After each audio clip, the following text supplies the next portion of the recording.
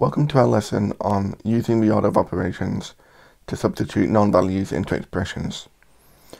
So the order of operations are brackets, over, division, multiplication, addition, and subtraction. So we'll evaluate each expression in this order. So we begin with question A, where we have 3n plus 4. And this means 3 multiplied by n. And we're going to substitute in that n is equal to 2.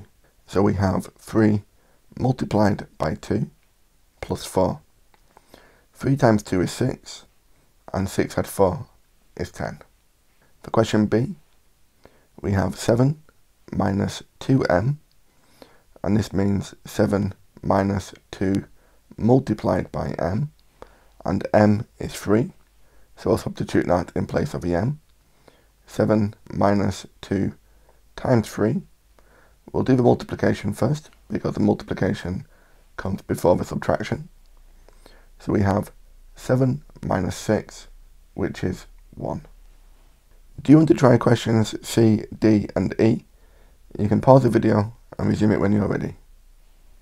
So for question C, we have AB plus 5.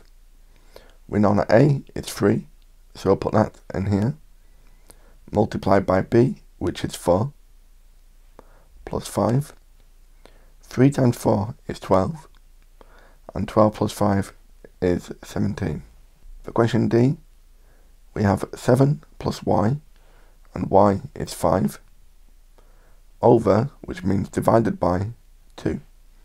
So we'll work out the numerator first, which we can put in brackets.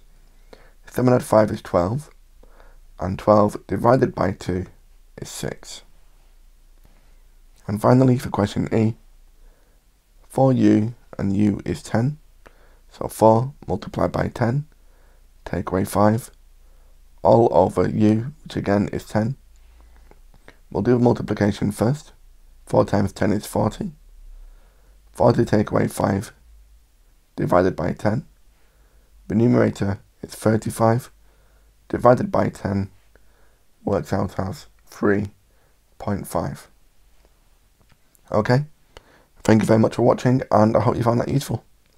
Thanks again, and take care.